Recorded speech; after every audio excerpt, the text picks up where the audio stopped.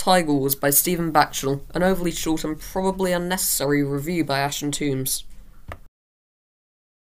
Tiger Wars was first published in 2012 by Orion Children's Books and is the first book in the Falcon Chronicles. Just giving you a rundown of the setup without spoiling some of the characters, the plot follows Seika and Sintra as they go after a pair of tiger cubs before they're sold on the black market.